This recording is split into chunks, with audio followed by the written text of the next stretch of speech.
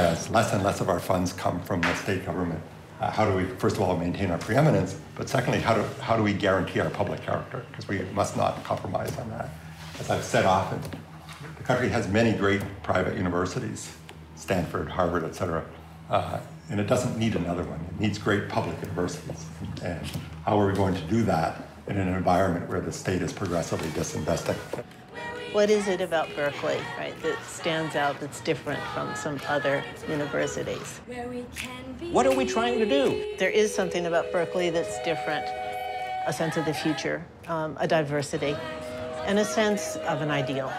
And that ideal really was, right, that people should be able to study, even if they weren't members of an elite, that people should have different kinds of ideas, that somehow this would be for the future of the state of California and the future of a very diverse population.